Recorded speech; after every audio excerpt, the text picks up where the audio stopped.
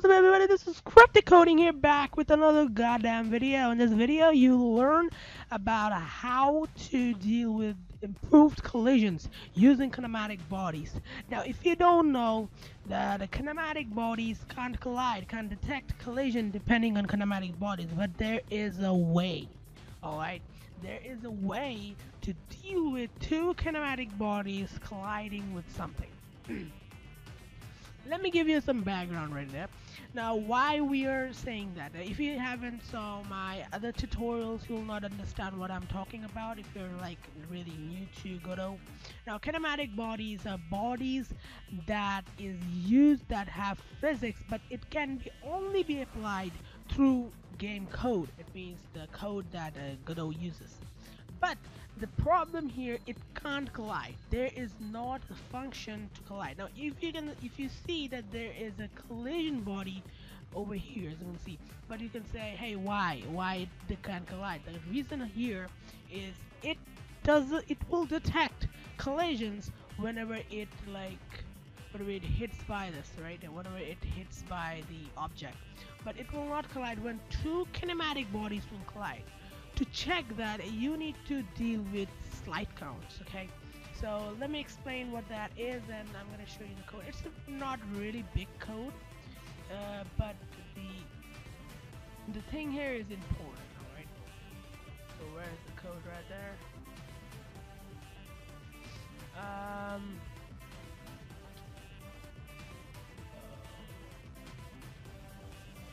Oh, there you go. Alright, this is the main code.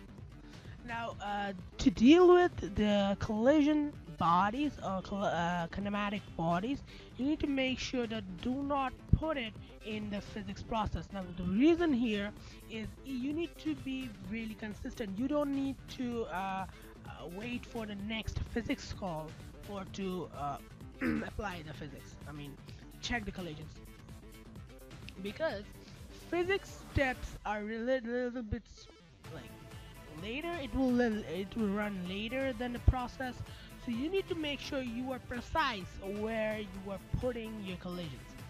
Now I'm not saying that so you can't put this thing in physics process. It will work, but it will make it a little bit smaller.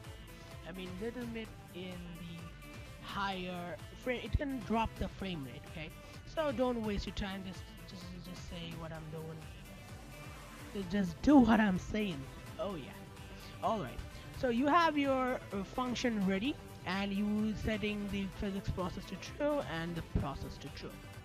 Now in the process function, you need to make sure that you will get the slide counter. How many times it slides. It means how many times it gets like collided, how many times it collided, what the object, it's how many times it is collided. Loop through each of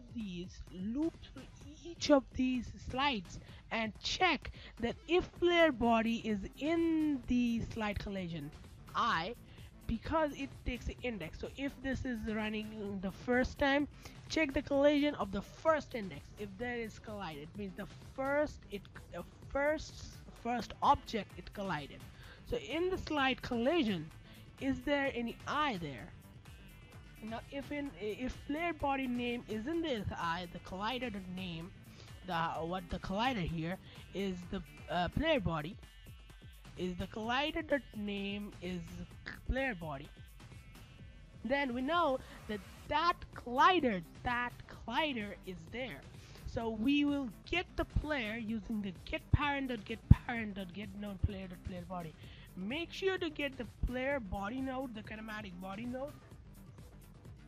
If you take any other node instead of that, it will not work. Alright, so make sure that you use the get node player body. Alright, so now we will be using the player.take damage functions to damage. So it's in the enemy, so whenever it's the player, we need to make sure that,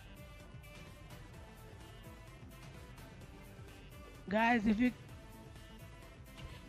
you can hear the background noise, just a plane just like rolling around.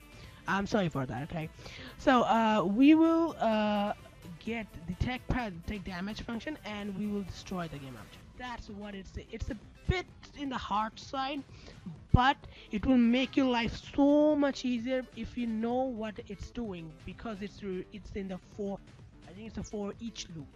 So if you know Python, this is really like Python. So Python doesn't have any for loop, the traditional for loop. It has the for each loop, but makes things really good, makes things really like what disaster or whatever.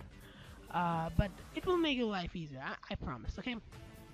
So that's that. You deal with collages. Now, what's the benefit of using this? The benefit here, you don't need to raycast. You don't. Okay. So the first thing you need is the this code. You don't need another raycast to deal with your player and checking the players is in the position or not whatsoever.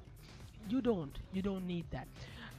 But if you use this, you can reuse it. So for example, if I say if uh, let's say while in get slide collision I collider name, then we'll say, hey, print while is collided. It means do the stuff here, so this is how it works. Make sure it's leave. um, that's how it works. It's so simple, you can use it however you want. So that's it for today. It takes a little long time to explain what it is, because I haven't covered any like for loops and how things are collided. So make sure you guys subscribe, and I'm gonna see you in the next video. Thank you.